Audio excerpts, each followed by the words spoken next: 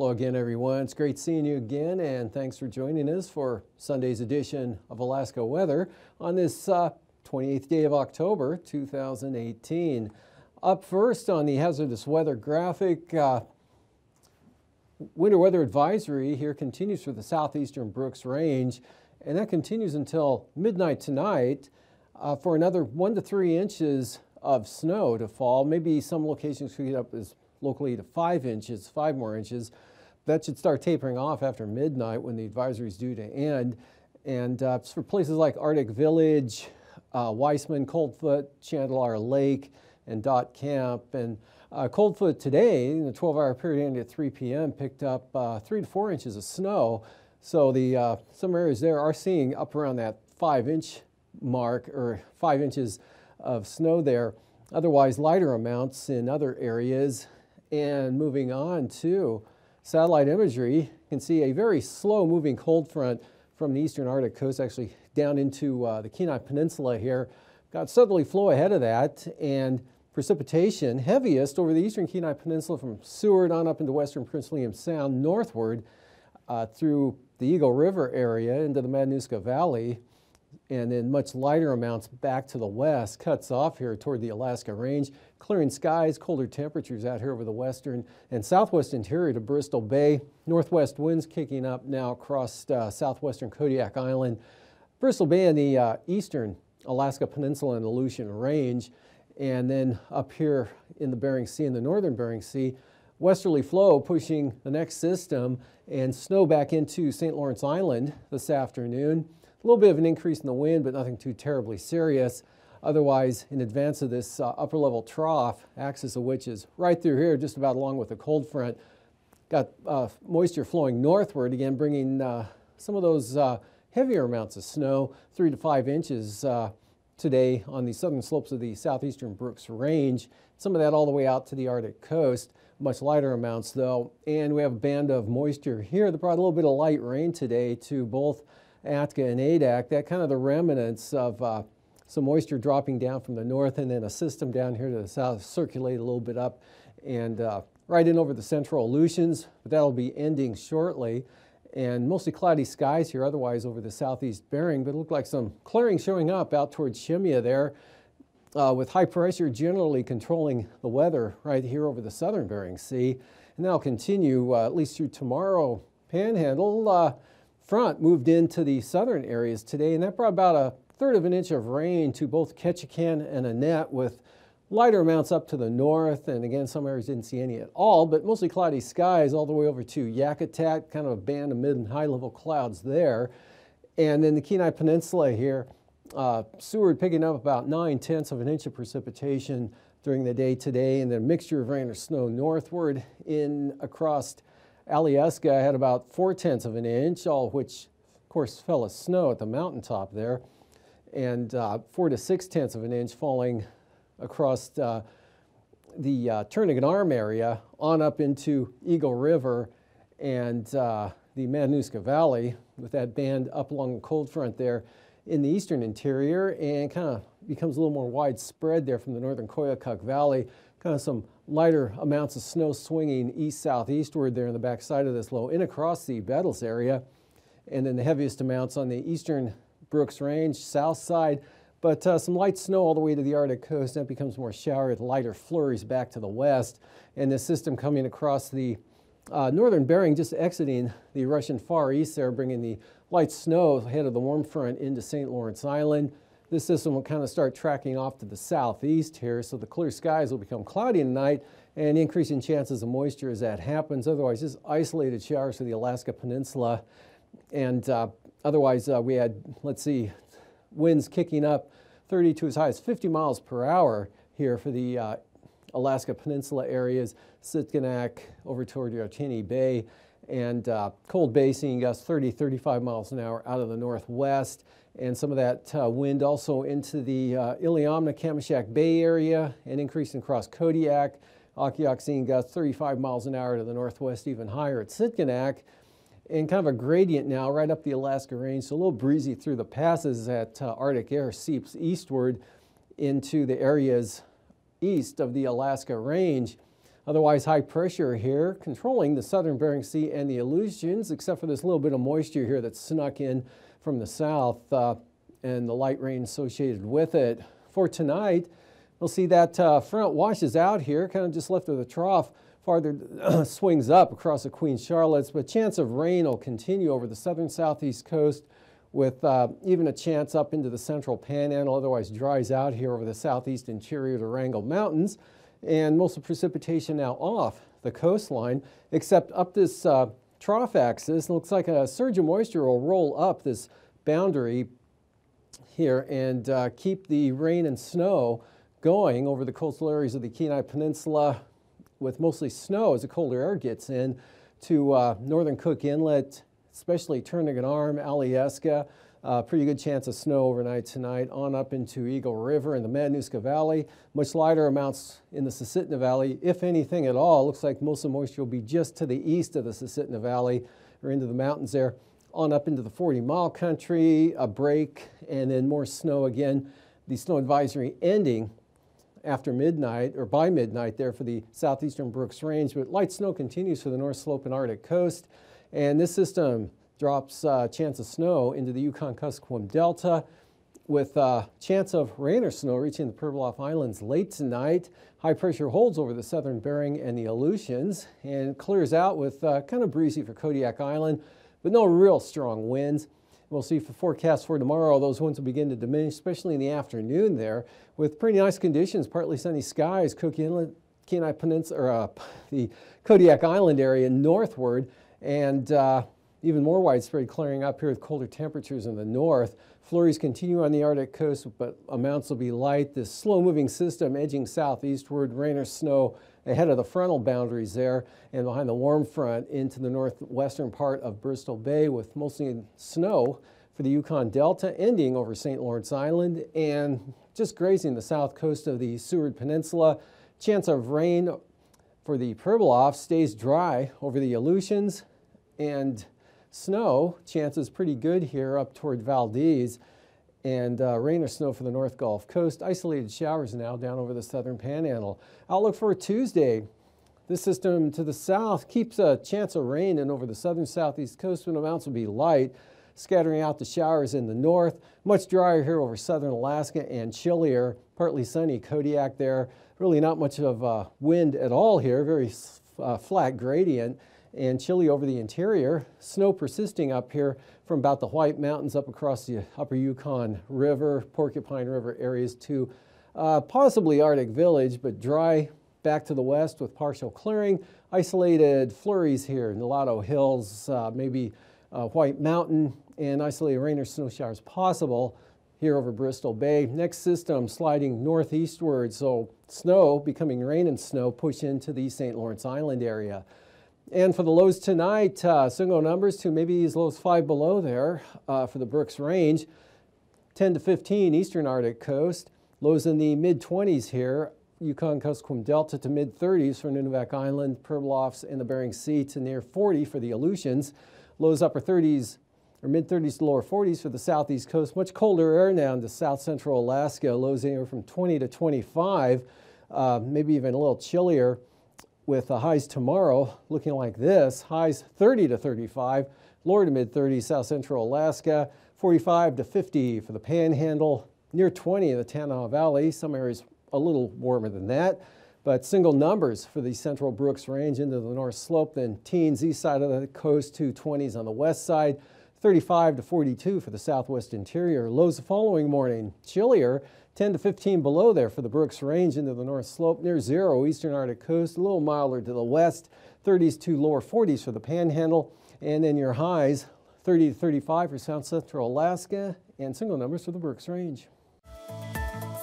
And now, aviation weather around Alaska.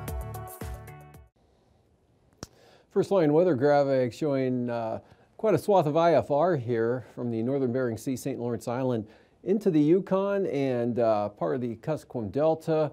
Marginal VFR becomes VFR for the central Aleutians here to Fox Island, much of the Alaska Peninsula, Kodiak, and northward here to the central interior, back to IFR along all of the Arctic coast. Marginal VFR here, kind of persistent band of moisture right through here, so IFR least a start for western Prince William Sound, southern Panhandle.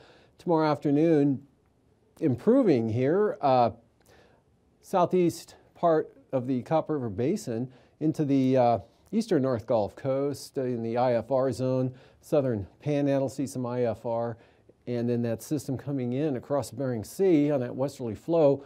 IFR well inland here into the Kuskokwim Valley and Norton Sound, southern Seward Peninsula, also the central eastern Arctic coast. And for Tuesday morning, that moves right up to the Alaska Range with some marginal VFR spilling over into western Cook Inlet, as well as Shelikof Strait. Pretty marginal now, southern Bering Sea and the Aleutians, and some more IFR just edging in toward Hatu Island. Otherwise, good VFR. Looks like much of the Arctic coast, North Slope, Brooks Range, into the upper Yukon Valley, then southward. VFR day, at least in the morning there for Susitna-Matanuska Valley, Kenai Peninsula. IFR from the Wrangell Mountains on down across the northern half or so of the southeast coast. And for Tuesday afternoon, that IFR retreats down to the southern areas there with marginal or VFR conditions for the remainder of the Panhandle. And this area holding along and west of the Alaska Range there, so the western slopes looking IFR, otherwise VFR, Kodiak Island, Kenai Peninsula, Cook Inlet, Prince William Sound here, right on up. And in fact, looks like the northern half of the state will be VFR. IFR along the Yukon Delta coast here to Nunivak Island, St. Lawrence Island, marginal for the Pribilofs, and the southern Bering Sea to the Aleutians. Passes both Anaktuvik and Atigun tomorrow, and probably Tuesday as well. VFR conditions, and Lake Clark and Merrill VFR. Rainy VFR as well. Windy, same forecast, VFR. But Isabel here, that band of moisture kind of holding stationary, mostly near and to the west there, but to the east of Windy Pass. Mentasta, occasionally marginal as well. And for Tanita, again, marginal VFR persisting throughout the day. And for Portage, starting on IFR, may improve to marginal VFR in the afternoon. Anyway, it looks like the lowest conditions will occur early on, and then some gradual improvement. And for Chilkoot and White, marginal VFR trending toward IFR possibly as that band of moisture lifts northward late in the afternoon. And for freezing levels, 2,000 to 4,000 feet here from roughly the Kenai Peninsula eastward into the northern Panhandle.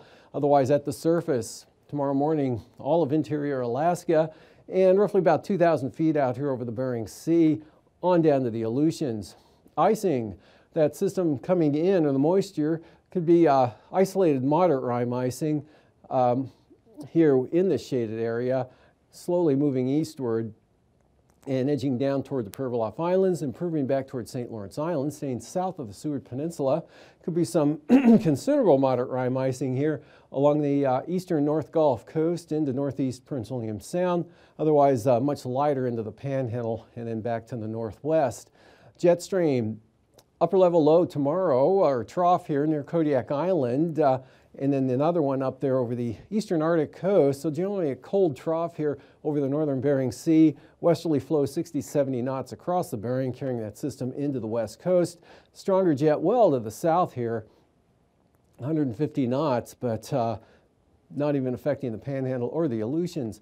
And for 9,000 feet, upper trough here, westerlies 25, eastern Arctic coast, pretty brisk, 25 to 35 here from the western Alaska Range, northeast Bristol Bay down across Kodiak.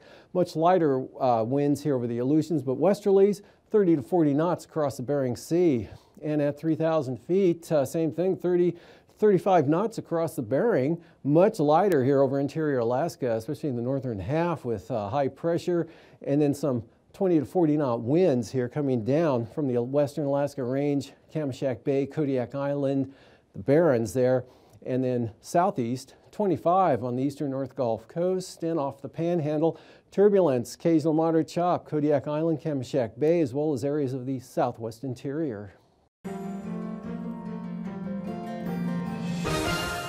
Welcome back to another edition of Alaska Weather Facts. I'm meteorologist Dave Snider, and joining us once again is Eric Stevens, our good friend from GINA, the Geographic Information Network of Alaska, based up at UAF.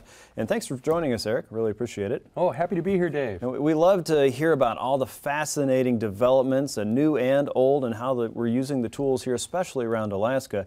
And I've got to think that, you know, satellite meteorology right now is a fascinating time to be involved in. If we go back to the first satellite, Tyros, back in 1960, I think is when we got some of those first pictures. Weather and meteorology probably changed that day for a whole lot of people, and it's still changing today, right? Oh, you know it. Satellite imagery is so important, and it's getting better all the time. Of course, never perfect, but especially for us in Alaska, where there are other data sets like radars and weather balloons are so thinly spread. Right. The satellite is the great equalizer because the satellite sees everything. Right. Yeah. Right. We've got one particular issue in volcanic ash detection. That's a big deal here. Yeah. You know it. If you fly an airplane into volcanic ash, your jet engine might just fail. And an airplane without engines is in a world of hurt. Sure. So if there's a volcano that goes off, satellite imagery is the way to track that plume of ash and to tell pilots this is where you need to not be to avoid this ash plume. And there's a phrase out there, what's the difference? What's the difference? Okay. Well, it turns out, what we're going to discuss today, that the difference is everything. There's a technique called channel differencing. Okay. That if you take one piece of the spectrum of what the satellite detects and a slightly different wavelength of that spectrum, even though those two images might look similar, magical things happen when you subtract one from the other. And they reveal information that was already there, but it was hard to find until you did that subtraction. That sounds like Nicolas Cage in National Treasure when he's got those fancy glasses and he's flipping one up and back and forth. I mean, is this what we're talking about? Let's go more highbrow and talk Michelangelo. Oh, so apparently Michelangelo made some amazing sculpture, and someone said, Michael, that's amazing. How did you do it? And Michelangelo's reply allegedly was, well, you know, in that rock, the statue was already in there. Right. I just scraped away the unnecessary bits. In satellite meteorology, sometimes there are meteorological features that are in the data, but you can't see it until you combine or difference some of the channels. Okay. And we've got a case, good old Pavlov volcano goes off now and then. Sure. And you can observe directly a picture of the volcano. You know, just take it with your iPhone. You can see a volcano going off. Yep. Right. But if you want to get the broad view, we need satellite to do that. Now, there are a couple of wavelengths that we can look at. So what's a wavelength? That's the amount of space between a peak and a valley and another peak in a certain part of the electromagnetic spectrum. We're going to look at 12 micron wavelength and 10.8 micron wavelength. What is a micron? So what's a micron? Yeah, we're getting into the geek department now. A micron is a unit of length, and it is quite tiny. We're looking at what's called long wave wavelengths. Okay. But it takes 25,000 of these microns to make an inch. A human blood cell is about 5 microns across. So when we're talking about 12 micron imagery as allegedly long wave, well, that's relative. Pretty short for light. Yeah, it's other part of the, it's just an expression for the spectrum there. Okay. So we can look at a 12 micron image, say a satellite image. At 12 microns, we're seeing a heat signature here, really, and the way this color enhancement works is the yellow and the red stuff is high cold clouds down here over the Gulf of Alaska into South Central. And if you were asked, where do you find the volcanic ash plume in this image? Hey, where do you find the volcanic plume in this image? It's hard to do. I'm not sure I could find it. If you were to look at this image and just say, show me what jumps out at you here, I'd say, well, nothing really. Well, let's look. So 12 micron doesn't help us. Let's look at 10.8 microns. All right. All right, look at that. It's practically the same image. So where's this volcanic ash? Can't find it at 12 microns, can't really see it at 10.8, but when we subtract one channel from the other, magically the plume appears. The color enhancement here highlights the ash in blue. Wow. The information was already there, but we couldn't find it until we subtracted one channel from another. Very interesting. It's almost magical. Similarly, let's say you're looking for fog up on the North Slope. It's kind of a foggy neighborhood. Sure. In 11 micron and 3.9 micron, we've got a 3.9 micron image here. It's a big fuzzy blur over Barrow. We can't see where the fog is. But the information is lurking in there waiting for us to reveal it. All we have to do is find that difference between the 11 micron and the 3.9, and then this image becomes this image, and the fog bank jumps right out, and you can see it up there at Barrow. Now you got to choose the right tool for the job. Sure. Like they say, you open your toolbox, all kinds of stuff in there. What do we need for this particular task? If you want to find volcanic ash, we look at 12 and 10.8 micron, find that difference. If you want to find fog, we'll look at 11 and 3.9 micron, find that difference. It's great, different tools for different jobs. Of course, there's always caveats and gotchas, but this fog procedure, it only works at night, because when the sun comes up, it gets in the way. So every product has its strengths and limitations, and in meteorology, the challenge is using the right tool for the right job, and these are some of those tools. And discovery is still happening, even with meteorology. The weather's been around for a long time, but the tools that are being developed to understand the meteorology is fascinating and still very new science. It's such a young science. We've come so far. I'm getting old enough now that I can literally say that, when I was a boy, we didn't have this kind of thing. And there's new things happening all the time. New satellites will be launched in coming years that will have better instruments than ever before. It's an exciting time, and this is so helpful for Alaska because satellites help fill in the gaps between other ways of observing the weather. Satellites, the great equalizer for Alaska. Yeah, and help so many people stay safe in so many ways every day up here in the last frontier. Yeah, that's what it's all about, protecting lives and property. Well, thank you so much for joining us again, Eric. We love to hear about this fascinating information, and boy, it just makes me want to go watch satellite pictures all day. So hopefully we're inspiring more people to do the same thing, and just be curious. It's a wonderful thing. Thanks for joining us for another edition of Alaska Weather Facts, and we'll see you next time.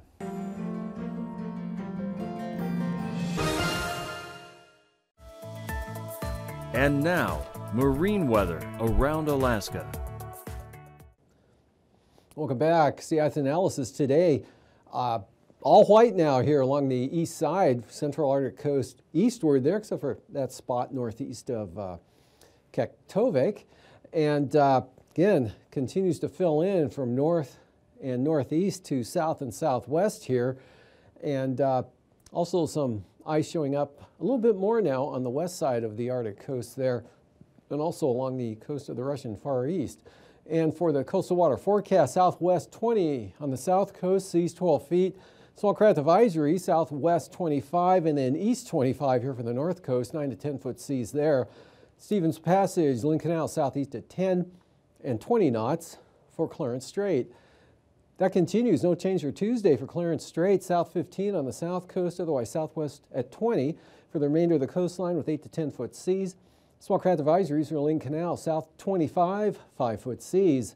And for Prince William Sound, we've got east winds in the forecast tomorrow at 20 knots with 4 foot seas. Small craft advisories here for the North Gulf Coast, east side out of the south, and the west side, westerlies. Gale warnings for the Barren Islands and Kamishak Bay, northwest 35 knots, seas as high as 16 feet.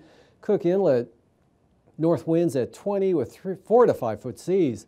And then for Tuesday for Cook Inlet, northwest lighter, 10 knots, seas a little less, 2 to 3 feet. West winds 15 for Kamishak Bay, small craft advisories for the Barrens and the western North Gulf Coast. West-northwest 25, seas 8 feet. Eastern North Gulf Coast, northwest at 20, and light northerlies for Prince William Sound. Kodiak Island tomorrow from Shelikof Strait on across the island, northwest 25, 7 to 9 foot seas. Hold on to some gales here from Sitkinak to Castle Cape for northwest 35 and 11 foot seas. Otherwise, north to northwest for the peninsula at 20 knots and Bristol Bay west 20. Then for Tuesday, no change. West winds 20 knots for Bristol Bay, northwest 15. Bering Sea side of the peninsula, Pacific side northeast at 20. And then 15 knot winds on up to Sitkinak, west-northwest 15 for Kodiak Island, seas 3 to 5 feet. And for the Fox Islands tomorrow, kind of a variable wind pattern. Alaska Island, call it northeast 10 to 20, 4 to 6 foot seas, and then variable for Woodmac Island at 10 to 20. Central Aleutians northeast 10 to 20, 4 to 7 foot seas, and then easterlies for the far western zone there at 10 knots. Outlook for Tuesday, southerlies 15 to 20, western Aleutians, Adak and Atka northeast 10 to 20 knots, seas up to 8 feet. And small craft advisories here for the eastern Aleutians on the Pacific side of the islands and just 10 to 15 knots out of the northeast on the Bering Sea side. In the southwest coast, west winds 35 knots tomorrow, seas 10 to 11 feet. Small craft advisories for the Pribilof Islands, southwest 25, west 30 for St. Matthew Island, Swing it around to the east for St. Lawrence Island and Norton Sound. Small craft advisories there, 25 to 30 knot winds. And for Tuesday, those turn south at 25 for St. Lawrence Island, northeast 20 for Norton Sound. Southwesterlies, 25 knots for the southwest coast, seas 8 feet. 20 knot, 7-foot seas for the Pribilofs, and southwest 30 for St. Matthew Island. Eastern Boulevard Sea Coast tomorrow, northwest 15 to 20 knots. North at 10 knots there for the Barrow area, or the central coast, and south 10 on the west side. 15 knot winds here from Cape Lisburn to Point Hope, and then south of there for the Chukchi Sea east at 20. And the outlook for Tuesday, Wales to Cape Thompson, southeast 20 knots, Cape Thompson to Cape Beaufort south at 20. West side here, southeast 15, south 15 on the central coast, and pretty light winds, light and variable, 5 to 10 knots here for the eastern stretch of the coastline. For tonight, clearing and colder here over the western interior. Again, some temperatures dropping down into the single numbers. A little breezy and definitely chillier for Kodiak Island. Snow continues Kenai Peninsula, Turnagain Arm, Alyeska, Girdwood, on up into Eagle River, Palmer area, Jonesville Mine, and then angling off to the 40-mile country. And chance of rain over the southern panhandle. This system bringing more snow into the southwest coast. That slowly moves eastward here, but amounts won't be all that significant. Could see significant snow western Prince William Sound, Kenai Peninsula up through the Matanuska Valley, and then begins to taper off tomorrow afternoon with colder temperatures holding in place here through Tuesday, but much drier. Chance of rain in the panhandle. The next system into the Bering Strait in the afternoon.